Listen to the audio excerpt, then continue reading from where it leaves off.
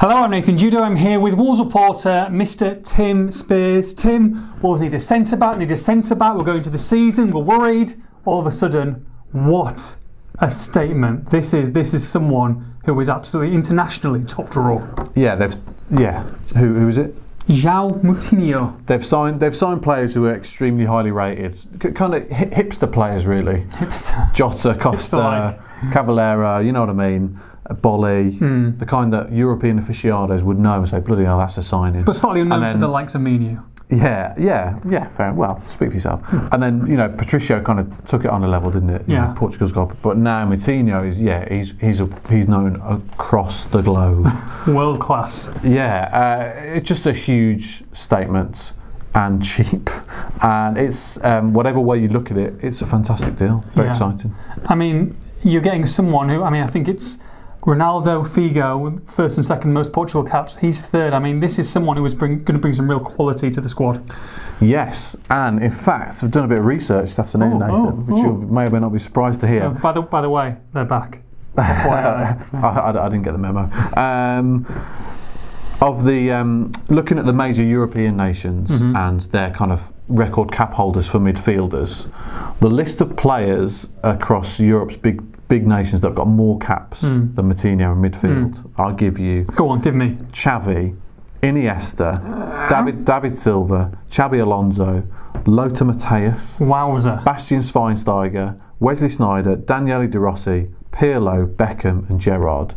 Those are the only players from Europe's kind of major nations that won more caps in midfield. That is absolutely mental. Soon-to-be Wolves player, Joao Moutinho, who's won 113 caps for his country, was in their team at the World Cup very recently, won the European Championships with them, been a mainstay for many years. Just top pedigree. So pedigree chum.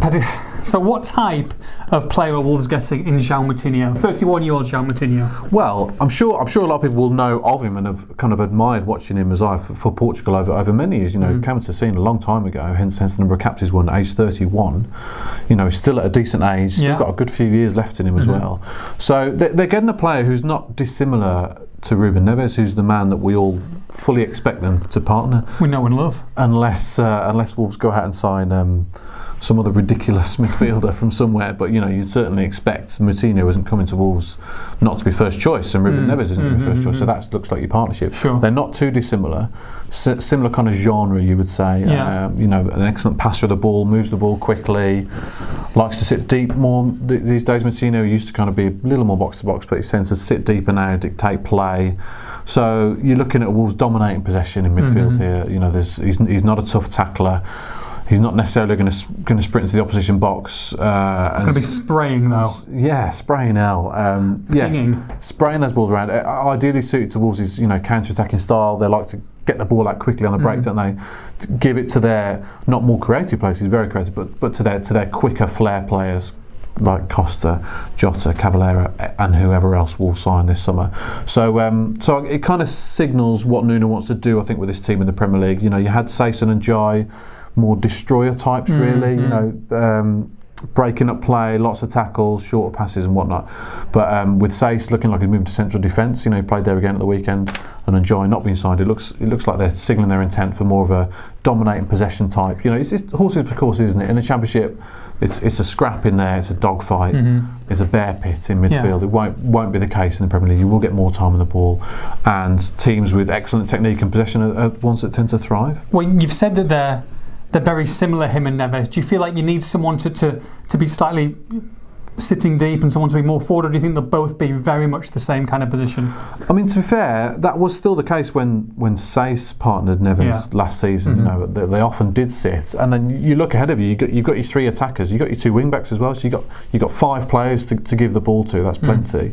And then Sace and Neves did get forward at opportunities as well. We saw the goals that Neves managed to score from outside the box, and Sace will pop forward as well. But yeah, it looks like the two of them would be more sitting midfielders, with Moutinho the more likely, I think, to push forward. Looking at it, obviously, we'll see how they line up if and when this deal happens. We should point out it hasn't been confirmed yet, but he's, from what I gather, he's due at Compton Park tomorrow.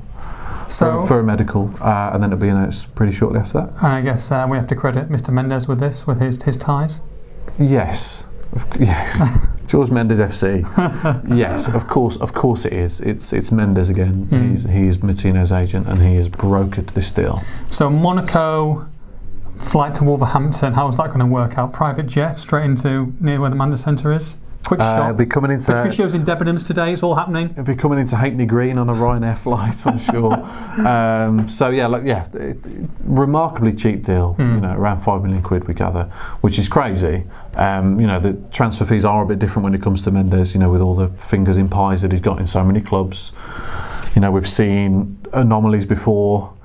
Involving Wolves as well. You remember Cavallero went from Benfica to Monaco for 13 million. A year later, he goes to Wolves for 7 million. Yeah. Another club that Mendes is involved with. So it's a bargain, whatever way you look at it. So some people might say he's coming to 31. He's just going for a last payday. His legs have gone. What would you say to that? Age 31, I don't think so. The fact he's in the Portugal team, I don't think so. The fact he's been in Monaco's team. A very good Monaco team for the past 5 years now. Before that with Porto. So if he was 34, 35, you'd say yeah, but Wolves don't do that. Wolves don't sign. Wolves don't sign players that are over the hill. They don't. Massive statement of intent. Do you think that's them done now, central midfield, or?